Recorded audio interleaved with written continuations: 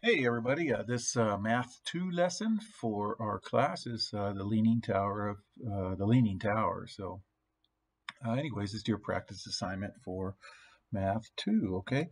I want to remind you guys, I don't know if your program teaches you this, you guys. I call it SOHCAHTOA, so if you know how to spell SOHCAHTOA, um, and if you want a silly gimmick, it's something like this. Some old hippie caught another hippie taking old apples. There's another inappropriate way to say that. I'm not going to say that, but some old hippie caught another hippie taking old apples. And what that means is the sine equals the opposite over the hypotenuse.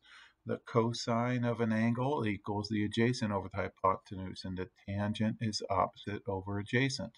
Okay, and so it's of the acute angles of a right triangle. We'll get to that in just a second. So there's some leaning towers all over the world. Some are built that way, and others have started to tilt over the centuries. I'm sure you've heard of the Leaning Tower of Pisa, and I always said the Leaning Tower of Pizza, but the Leaning Tower of Pisa in Italy. And so use what we know about triangles and trig, sine, cosine, tangent, to help us find the keys that we're going to accidentally drop from the top. So let's select a tower that we're going to climb, like they're going to let us. But that's a pretty cool tower. I picked this one though, the Capitol Gate in Abu Dhabi. Anyways, so let's pick this one right here. So which tower did we select? So this is a free point. We're going to pick the Capitol Gate tower, okay? And so we're going to draw a sketch of that tower. And so I'm going to draw it the other way. I don't know why I did. I wished I'd have drawn it this way, but my right triangle is going to be this guy, except I'm going to draw it the other way. So I'm going to draw this leg going down and then this piece going down here. So label the height and the angle that it makes with the ground. Okay, so it talks about it up here. So this is built in 2011. The Capitol Gate Tower is 150 meters tall. So that's this height right here, 150 right here. Okay, and it makes a 72-degree angle with the ground. So that's this angle right here, a 72-degree angle. So if we're going to climb to the top, so if we climb up here and then accidentally drop some keys down here, how far is it from the base where those keys land and shatter and break? And anyway, so which tower? We're going to select the Capitol Gate. There's 1 point, and we're going to label the heights and all of that stuff, okay? So there's 1 point right there for the selection. Oh boy, that was hard. And we had the other ones. We could have done the Leaning Tower of Pisa or that Montreal one, the Olympic Stadium Tower. They're all the same. They just have different heights and different angles, but they give us all the same right triangle. Okay, so here's my leaning tower right here of the Capitol Gate Tower. It's leaning. I know it's leaning that way, but pretend like we're on the other side and looking at it this way. Okay, so this is our height. This is the 150 meters, and then this is our 72-degree angle. Okay, so here it is right there. And then, okay, so we did all that and labeled all that. All right, what are we doing now? So now we're going to accidentally drop our keys from the top of the tower and fall straight down to the ground. So we want to know how far from the base of the tower the keys land. Okay, we're going to draw a right triangle. That's going to help us solve that problem. And label the triangle and everything. So, okay, so here's that Capitol Gate Tower. So I'm going to draw this right triangle right here. So I'm going to put this 150 right here, and we're looking for this length right here. It's because the keys are going to fall down right here, and so we're looking for that length right there. And then this would be called the hypotenuse of that triangle right there, okay? So let's go ahead and draw that. Here it is. Okay, so there's the 72-degree angle, and we're looking for this length right here. This is what the length, how far is it from the base of that tower right there. Okay, so use what we know with respect to this angle right here. And what sides do we know? Well, we know the opposite side, okay? So on what side are we looking for? We're looking for the adjacent side. This one's called the hypotenuse right here. So we're going to say The known side is the 150, so that's the opposite side. And then the unknown side that we're looking for is our adjacent side. So they wanted us to fill those in as adjacent, opposite, or hypotenuse. Okay, so there's another point right there. So what trig ratio are we going to use for this? Okay, so remember we have SOHCAHTOA right here. So sine is opposite over hypotenuse. I'm not using the hypotenuse, so we can get rid of the hypotenuses. So it's not sine or cosine. It's going to be tangent. So we're going to use the tangent ratio with this angle and these two sides. Here's the opposite over adjacent, opposite over adjacent. So what ratio? We're going to use the tangent ratio. So the tangent of that 72 degrees is the opposite leg over the adjacent leg. So I'm going to write the tangent of 72 equals 150 over x. Okay, now let's get the tangent of 72. Now when you do this, you guys, make sure that your calculator is in the correct mode. That your calculator has 3 modes for this. It's either in degrees, which what we want because this is degrees.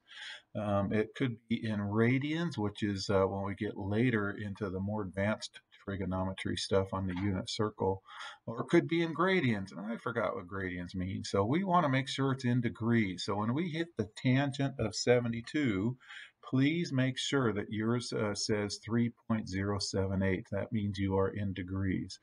Okay, now since I have a fraction over here, I'm going to make a fraction over here. I don't know how your book suggested to do it. This is how I teach it. And then we have a fraction equals a fraction. It's called a proportion when that happens, and we can cross multiply. So this times this equals this times this. So that's what I'm going to do right here.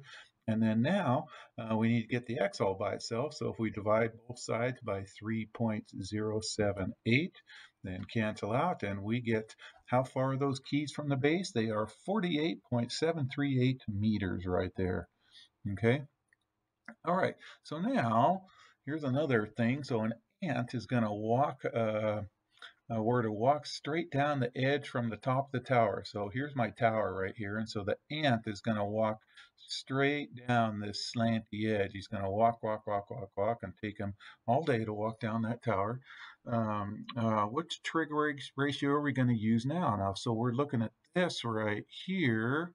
Okay, we're looking for the hypotenuse right here. So this is going to be the hypotenuse, and let's use the 150 again. Okay, so I have the sine is opposite over hypotenuse. The sine is, here's the angle, here's the opposite. We're going to use the 150.